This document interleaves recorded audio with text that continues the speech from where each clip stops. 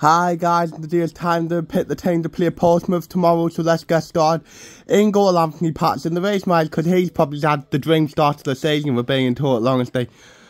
3 games, 3 clean sheets. He hasn't really been tested, and yeah, so yeah, not too much I can say, so yeah.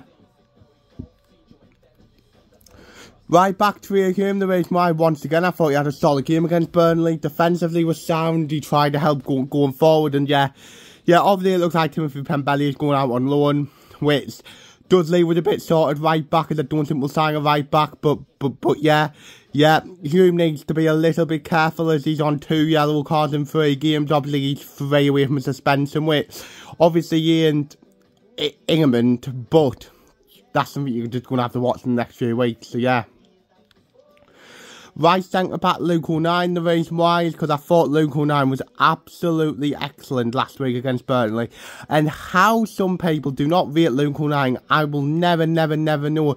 He's absolutely brilliant. And the debate on whether he's a defender or not has to stop. He is a defender. He's proven that a manager after manager has picked him in defence. So yeah. Then next to him, Dan Ballard will return. Obviously, Andy Alessia is injured again. He's done his ankle this time, which is such a shame for the lad. He's a really good player when he's fit, but the problem is we just can't get him like fit enough for a good run of games. If you get one, mate. So yeah, obviously it looks like we're signing Chris Methven on loan from Bournemouth, which I think is a decent signing. But for this game, obviously Ballard comes back in. I've got no worries about it. Ballard, I still think he's our best centre back if you get what I mean, and I've got no problems. He'll do well. The only slight worry I have is how fit is he, but barring that, he came off the bench last week. He played 45 minutes for the under-23s on Monday, so I think he should be okay, so yeah. Left back Dennis Serkin, the race mile, because he was absolutely brilliant once again against Burnley. Defended really well, tried to help Mundell going forward, and yeah, Serkin for me has been absolutely brilliant so far, and is easily one of the best left back in the league. Hopefully we can wrap him up in cotton wool during this international break, so yeah.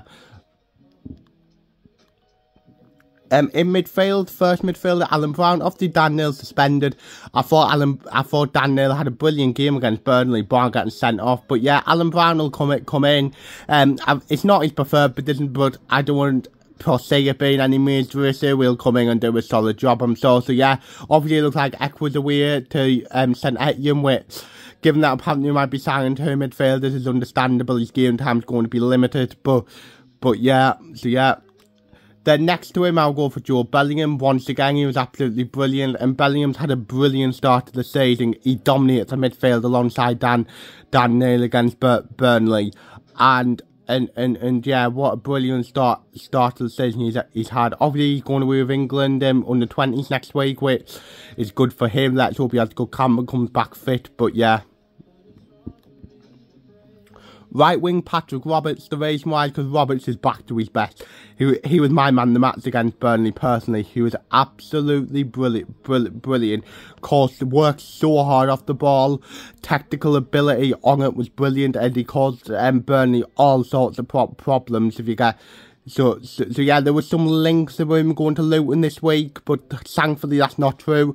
And yeah, Roberts has been good, and he's already matched his entire goals and assists last year. He only got 2 assists last year. He's already got 2 assists in the first 3 games, so yeah.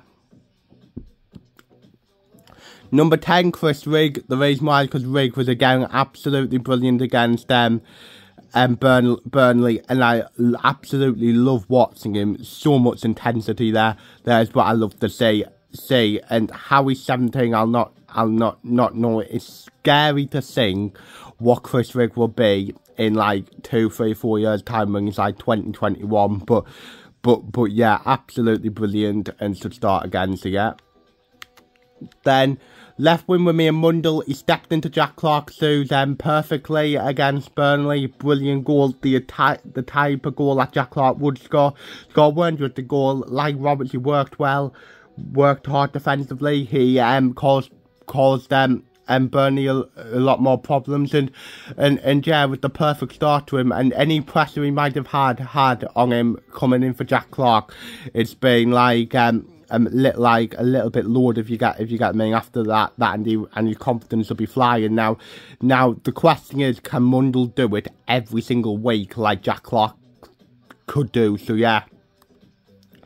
Then striker, I think he'll stick with Elias Meander. Hopefully we'll bring a striker in today.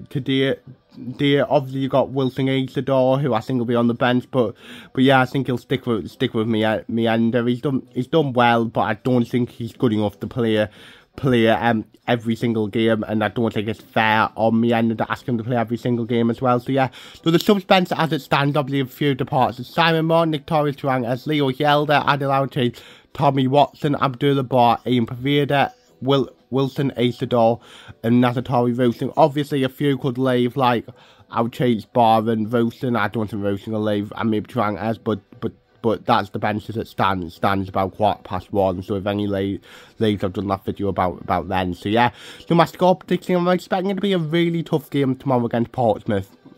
I think we'll concede, maybe because of the slight change at the back and yeah, but I'm going to back us for Portsmouth 1, Sunderland 2. I'm going to see Chris Wriggle score because he's been due a goal, and I'll see Elias Meander score. So yeah, so that's the end of the video. Hope you've enjoyed it. Like, subscribe, view, comment, and see. Yeah.